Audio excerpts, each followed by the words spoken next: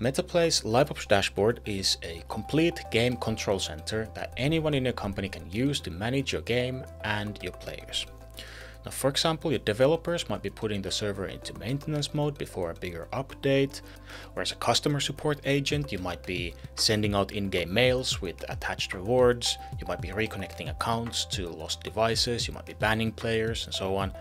And as a designer, you might be managing your game configs by pushing out over-the-air updates and orchestrating A/B tests, and a lot more. Because the dashboard is the one place that brings all facets of your game together in one place where you can see how it all works in real life. How your segmentation rules work together with live events and offer targeting to per player basis, how your players are progressing in a seasonal league structure, how your players are distributed in the matchmaking system based on their ranking, and so on. Even with all this, I don't have all the features you need. Every game is different, and I guarantee you are going to need something we haven't made.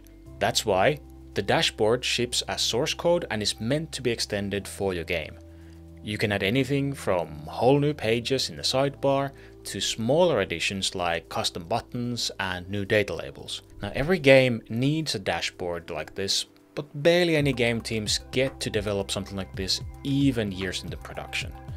With Metaplay's dashboard, you'll get everything you need for a long time and a big head start for developing your own features when you need to.